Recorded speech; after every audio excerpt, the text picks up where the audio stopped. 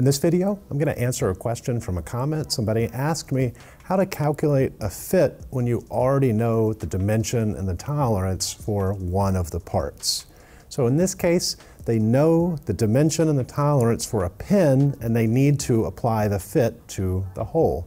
So in this case, the pin is 0.3125 plus or minus a tenth of a thousandth, and then they need a FN1 fit. So I'm going to go to Machinery's Handbook. I'll put a graphic up here, and I'll write down the relevant information that we need for this calculation.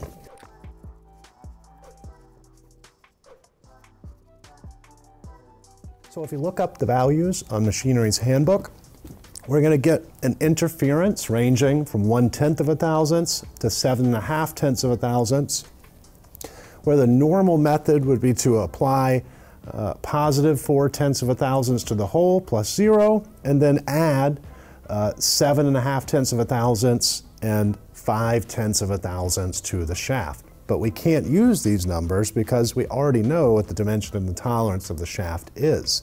So for this calculation, we actually don't need these numbers, so I'm going to go ahead and erase them.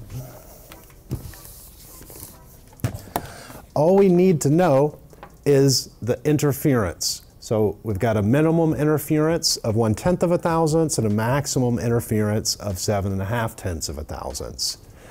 Now, we've already got all we need to find out what the hole should be. The reason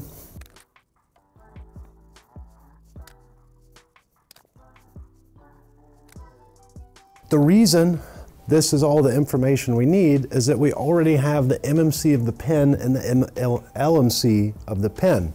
So when we look at our equation, max interference, we need to find the MMC of the hole, but we know the max interference and then the MMC of the shaft, and likewise with minimum interference.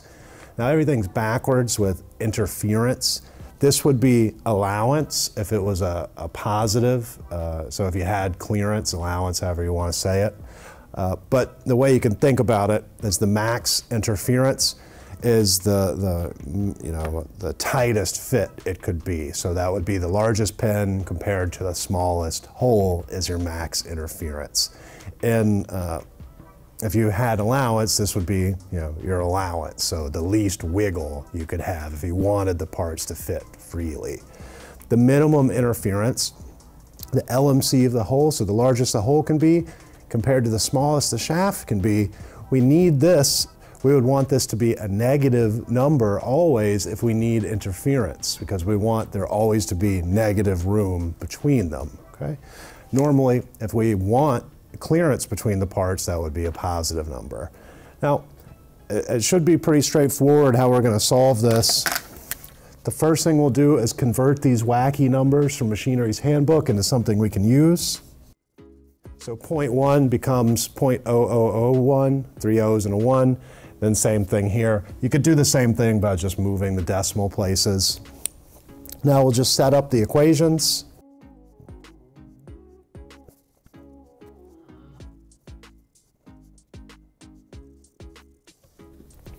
So I'm just going to reorder things.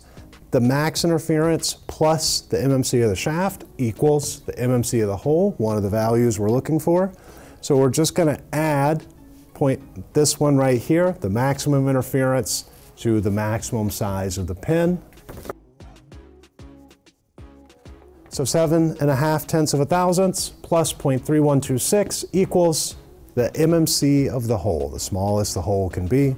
And then we'll do the same thing here. So we've got the LMC and the MMC of the hole. We can write that over here.